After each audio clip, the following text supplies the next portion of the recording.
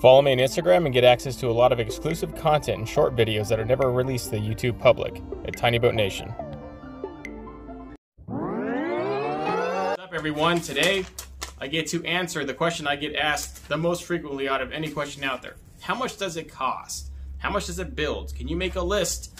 And please provide it to me. So I just so happen to have a line item list that I actually sat down, because I was thinking of you all, and I made it.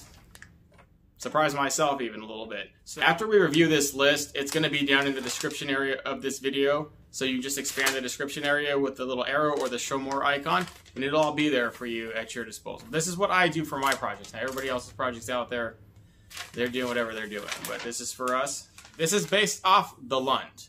So more or less we're basing the whole off of a 14-foot boat. Doing it this way, this is more or less kind of the platform on what we're basing this off of. And this is really the platform of materials that I'm going to be using from now on. Also check me out on Patreon, free decal for anybody who signs up in the Insider or above tier. So check it out, it's up here.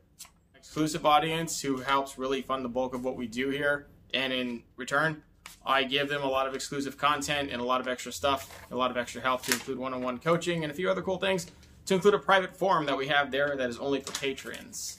And so check it out. So the first step is framing out the boat. And so that means all I'm going to be using now for framing is aluminum. It's 1/16 inch thin by 1.5 inch angle is the main basis. And I also get 3/4 angle, and I also get 3/4 inch tubing, all the same thickness. For people who need the millimeter measurement of thickness, it's 0.067. For me, I have a metal shop. I'm pretty lucky down here, so it's $22.50 for a 16-foot stick of angle. I spend quite a bit of money in fasteners at this point, like really putting close to like 1,000 rivets in. So we're spending anywhere, but we're actually putting more than that. So anywhere from like 50 to 100 bucks worth of just rivets alone. That's not to include stainless steel fasteners later that you're going to use to retie the transom together, or retie any other parts that, you know, rivets can't really do a good job for. Total estimated cost for just the framing and fasteners alone is between $550 to $600 plus. And that's just with using 1/16. So if you're using 1/8, people who are sticking together 1/8 inch frames have to be paying like around $1,000 in just frame materials, and that they're overworking themselves, and the boat's overweight generally with a 1/16 inch frame. When 1/8 inch frames make sense, they make sense in a bigger boat, like 18-footer or bigger, like an actual boat that was meant for like a 90 or 150 horse motor. That's where like you can put that much weight in a boat, and you can make the boat like really super sturdy like that, and it makes sense. It just doesn't make sense to do it in a tiny boat. So there's smarter places to get your aluminum. I would get it at a metal shop. I know a lot of people have said, well, Mike, metal shops don't carry 1/16 inch thin, all they carry is 1/8. So you're gonna have to take a hit on there. I know Lowe's and Home Depot sell it at the architectural grade, but it's a lot more expensive. Because you're paying a lot more money for less aluminum that's already cut. But if I ever run into a good online vendor that will sell 1/16 inch aluminum in bulk, I'm sure I can make that person a lot of money. So if you know anybody that would do that, pass the word on to have them come and contact me, so I can provide it to every one of you. The next step would be foaming the boat. Really, it's going to cost between $250 to $300 for you to foam your boat correctly, to put enough foam in it for structural rigidity and reserve buoyancy. And generally, it's a combination. So the three that I have used is, I've obviously used pool noodles. I use polystyrene sheeting. A lot of people use pink foam board sheeting, which is even better. I just don't have it in here in my region. And obviously the 2-part polyurethane pour foam. I've just been using a combination of pour foam and styrofoam in spots where they've been effective. I've tried to stop using noodles completely for a lot of reasons. For one, they don't take up as much density. There's just no way. 2, they're structurally very poor. All they do is just fill up voided mass, and they're good for that. But if they're exposed to heat or water for any period of time, they start to decompose. They don't rot, they don't mold, but they decompose rather quickly. So I think they're like the worst out of all of them to use. The funny thing is, you don't actually save money going either way if you just chose to like go just one way. Just all pool noodles or all styrofoam or all pour foam. You end up spending about the same amount of money. Foam is just expensive no matter what it is, but you do need it to be safe. Step 3 is the wiring. You're probably doing this throughout step 1 and 2, but step 3, you're really trying to finalize it before the paneling and the decking. There's 15 items I feel are must have, with a range from $385 to $420 on up. So it's a little expensive, but it has to be done right. There's only one thing that I can think of that's as terrible as an electrical failure on a boat out there, and that's like losing your PB right at the boat. It's on that level of terribleness. Item 1, 14 gauge duplex wire for everything. You can get them in individual spools. You'll need 100 feet of each, but if you just get 100 feet of duplex wire, it's just one strand with both wires in it. Way easier to use. I'm running 5 amp fuses with 14 gauge wire. It's all marine grade tin copper wire from Anchor Marine. It works on everything. I love it.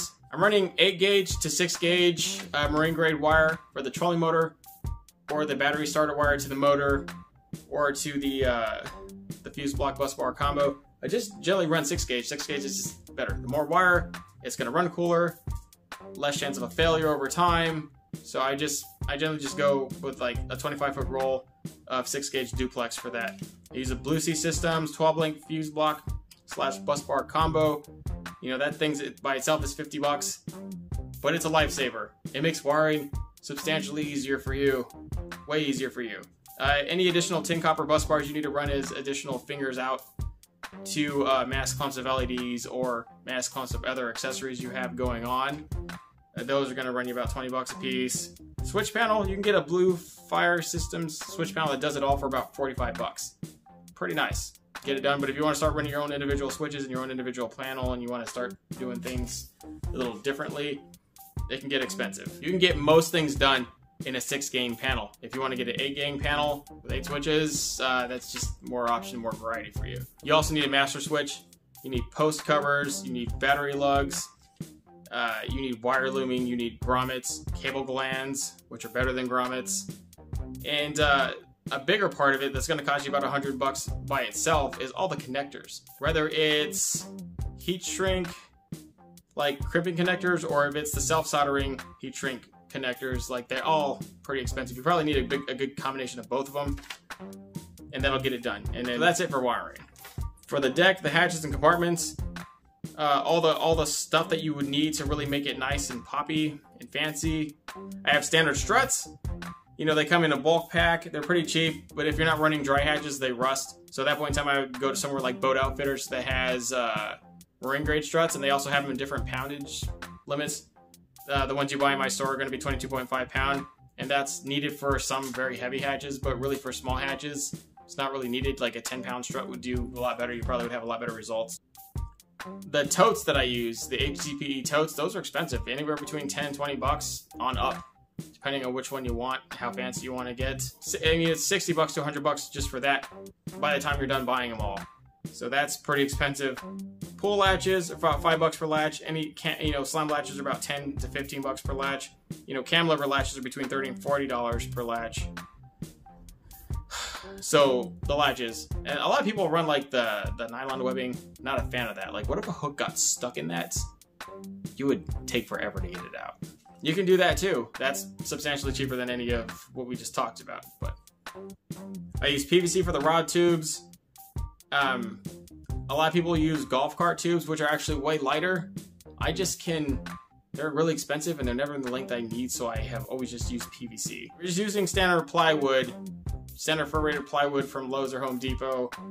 It's between $20 and $30 a sheet, and I can generally get a boat done with a sheet and a half of it, and that's just using it for the deck.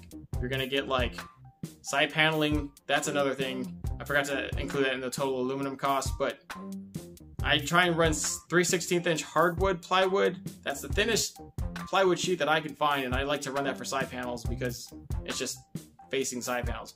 Or if I can find 0.025 inch aluminum that's even lighter and longer lasting, and I like to use that for side panels, but that's about $80 for a 4x10 foot sheet of it over here, which is really not that bad, but it is what it is. So versus like $15 to $20 for a 4x8 sheet of wood.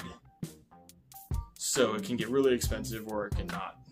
It's, even with just wood deck, it's still between $435 to $450 on the low high estimated, and it can go all the way up to $500 and up, as we kind of talked about. I also get a lot of questions about how I secure the deck. I secure the deck with like 1 inch or 1.5 inch pop rivets, and I kind of do it very tactically. If I can go underneath the frame and screw into the deck from underneath the frame, that's the ultimate way to hide them, if you can do it. It's hard to do that in certain sections though, so we're generally running rivets through the top and covering them up after with carpet, like glued on top of the rivet.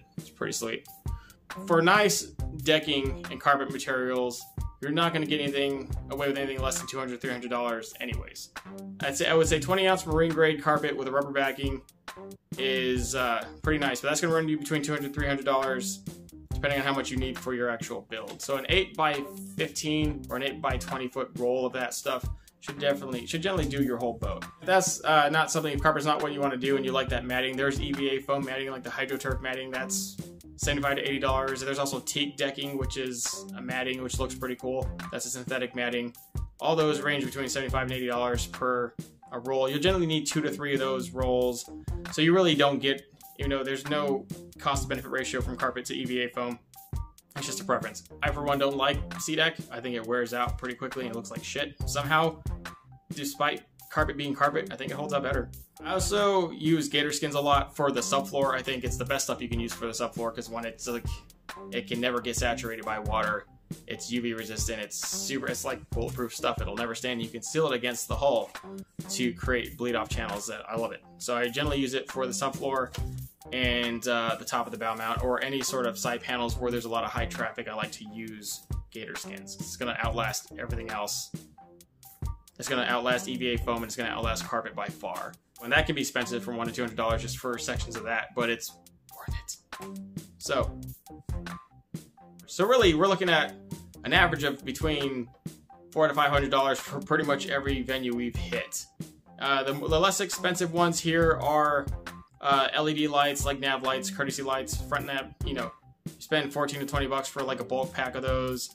The front nav light and the base, along with a rear nav light and the base, are both between 30 and 40 bucks for both. You're just gonna have to pay that much money for the initial investment. None of us tell you. The one running is the live well. So I got it marked here. I'm actually very surprised. So between $250 and $300 for the add-ons. Actually going to be demoing a new live wall kit that for pretty much the same price is a whole lot better. But this is how I've been doing them. I've been trying to run Johnson pumps from now. I've been trying to stay away from Adwood because I've been getting a lot of bad reviews. I've never had one personally fail on me, but people say some of them last forever, like 5 years. Some of them die in seconds. So the quality is inconsistent. So I just recommend Johnson pumps or roll pumps for your live well recirc pumps, because those are generally pretty solid. I mean, their name stands alone. It's pretty good right there. With those items there, you can get pretty far. Now, extra items would be a live well timer, which is substantially useful. I love it. And the VT2 systems, also, I love it. Like, I know those are extra add-ons. You don't absolutely need them, but if you're going to make a live well and you want it to, like, hold fish, like, my live well systems, they keep fish alive. In the few tournaments that I have participated, everybody else's fish is like half dead. My fish are like sassy and ready to kick and ready to take off when I release them. So it's, if you're gonna put a live one, you're actually gonna try and win a tournament with live fish, it matters. So low end, we're looking really 2,200 plus. High end, we're looking at 2,500 all the way up.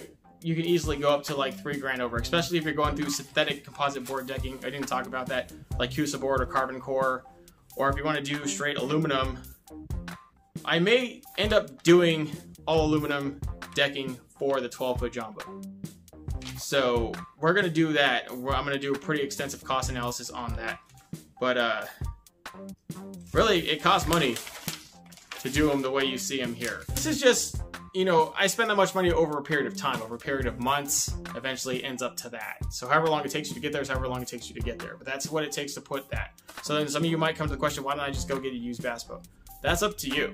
If you think you can get past it all and just go get a used boat and be just as happy, that's fine. So, but if you're gonna take on a project like this, you need it to have your life and the life of your family and your friends and your loved ones at heart, and you really need to pay special attention to what you put in your boat, because that's really determines the outcome of how long your kit will last and how well it will perform on the water. That you can make any boat look nice.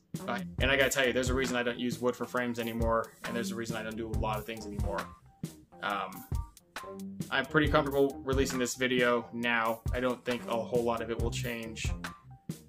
So this should be pretty consistent for you guys. That's my cost matrix. I hope it was very beneficial to you, and you can definitely check it down here. Also check out my Amazon store, because it is everything we talked about. The list is based off of those prices, and it is in my store. And if you find it cheaper though, let me know. and I'll try and put it in my store. Appreciate it, guys. Thank you.